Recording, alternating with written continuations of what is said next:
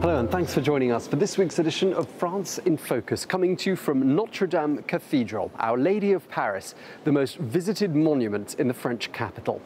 Well, this magnificent Gothic cathedral was built in the 12th century and it's been made famous across the globe through art, literature, music, even Disney cartoons.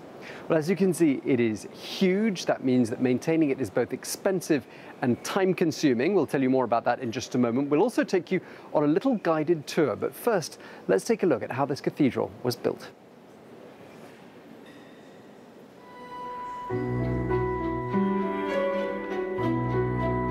The construction of Notre Dame dates back to the 12th century. And the legend goes that Pope Alexander III laid the first cornerstone in 1163. 4 stages of construction then followed one another until the middle of the 13th century. The choir and its 2 ambulatories were built first, and then the nave, side aisles and the galleries.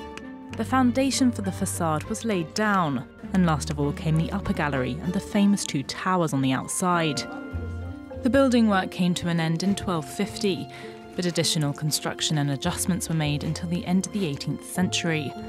During the revolutionary years, Notre Dame was the victim of numerous acts of vandalism. The spire was taken down and the statues in the Gallery of Kings destroyed.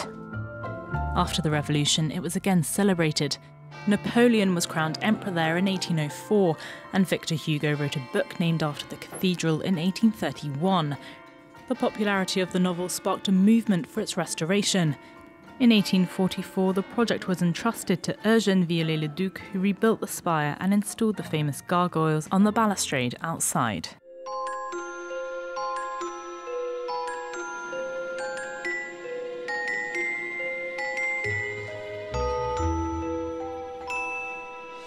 Well, we're now at the high altar here at Notre-Dame Cathedral, looking down on which are 2 statues, one of Louis XIII kneeling down, the other of his son Louis XIV. Well, to tell us more about that and some other historical aspects of this cathedral is Odile Pinard. Thank you very much indeed for speaking to us.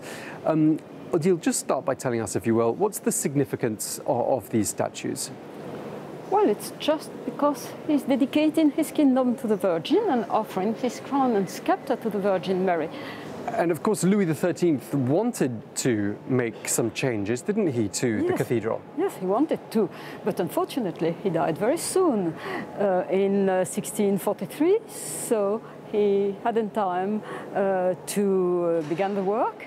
And Louis XIV, at the end of his kingship, did the work for the embellishment of the choir.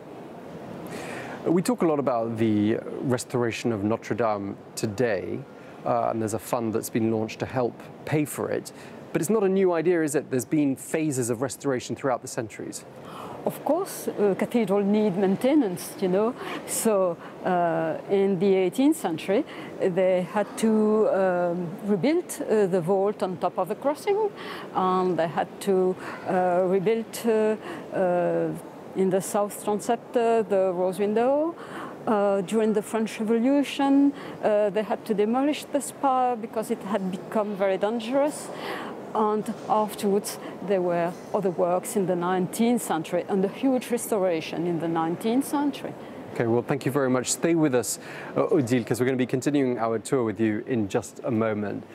But this cathedral, as well as being beautiful, has a whole host of structural problems, but luckily help is at hand. The Friends of Notre Dame has been raising money precisely to address this long list of repairs.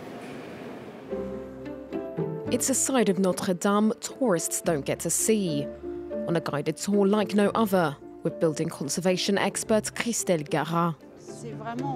It's in a far worse state than the north side. Every year she inspects the state of the cathedral's facades to measure the deterioration of the windows, statues and gargoyles. It's a lot more exposed to bad weather, wind, rain, even the sun. Sometimes repairs are urgent. We had to put straps around the statue to keep it in place. Philippe Villeneuve has been the cathedral's head architect for the last 5 years. He says the building is in a bad state as cement used in a 19th century restoration is beginning to crumble. The stone is porous. The cement is rock solid, so solid that when water enters the masonry, it can only seep out through the stone, and not the cement, so the stones are getting completely worn down, and the cement seal remains intact. Notre Dame's spire measures 100 metres from the ground. Its restoration began last year, as well as repairs to the rampart walkway, gargoyles and pinnacles, as part of a €60 million project over 10 years. The French government is covering 2/3 of the costs, but the church has to find the remaining €20 million and has turned to sponsorship to foot the bill. Cécile Passat has donated several €100 online. I think Notre Dame is important for the heritage of European Gothic architecture, and we're also raising the awareness of millions of tourists by speaking about the damage, which they won't have necessarily realized is an issue. Notre Dame has received 400 donations in the last year, but it's far from enough for Michel Picot, who's looking for donations on the other side of the Atlantic, with his foundation Friends of Notre Dame. Notre Dame is the first monument that springs to mind when Americans think of Europe. They know the book by Victor Hugo, and they know even better the musicals and cartoons, such as The Hunchback of Notre Dame.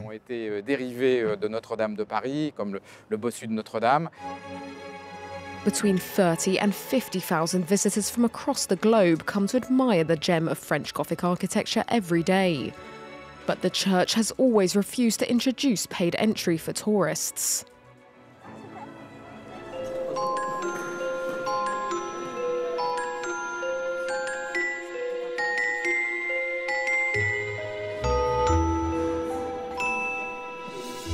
Well, perhaps some of the most instantly recognisable features of Notre Dame are the rose windows, which can be found at the north, south and west of the cathedral, this one being the western rose window. We're here to tell us more about those and the repair works that need doing at this cathedral. Of course, our guide, Odile Pinard, thank you for staying with us.